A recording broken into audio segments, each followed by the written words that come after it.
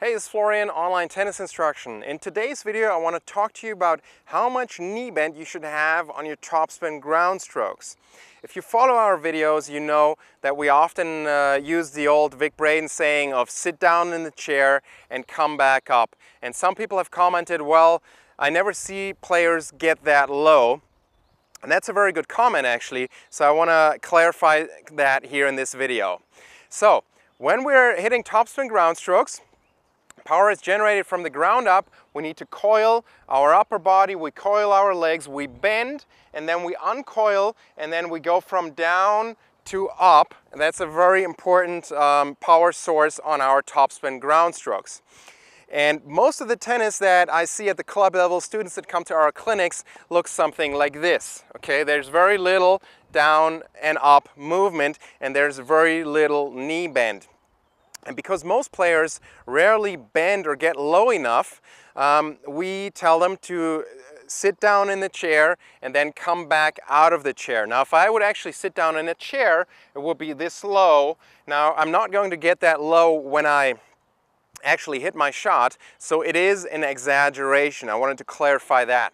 So how low do we usually get? Okay, so if I hit a regular topspin forehand shot, it's going to be something like this. If you look at the angle here, it's not anywhere near 90-degree angle, but I'm not straight up either. It's somewhere in between around here. This would be on a normal shot. This would be a good knee bend, and then I uncoil from here and I come back up, and I can generate a lot more power on my forehand if I have that down and up movement included in my swing. Let's look at this from the side angle as well.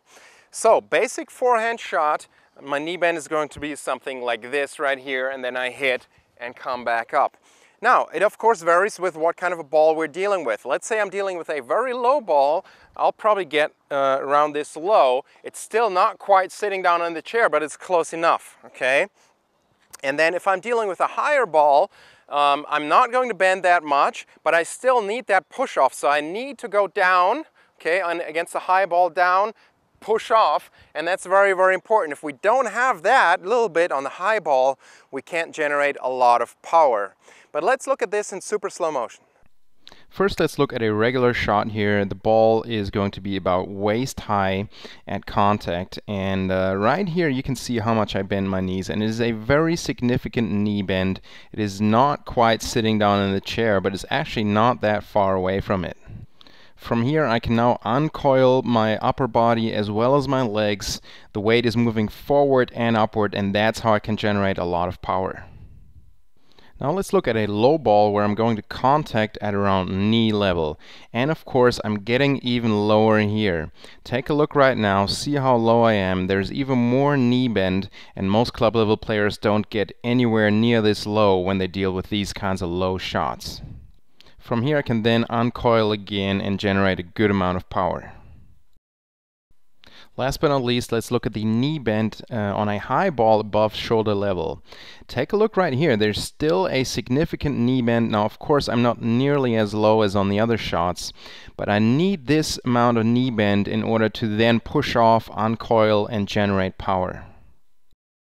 Alright, so now you have an idea of the right amount of knee bend on three typical shots: an average shot, a low shot, and a high bouncing ball. Now it's going to be the same when you're hitting a one-handed topspin backhand or a two-handed topspin backhand. Keep in mind that most likely you're not bending enough, and also keep in mind that there is a down and up movement. We do not stay down as we hit the shot. Do you struggle to get enough power on your serve? In my latest serve training program, I reveal the most common problems club level players like yourself have on the serve and how you can fix them. It really all comes down to two key serve power movements that you have to master in order to serve with a lot of power. To find out more about these two key serve power moves, click inside this video right now.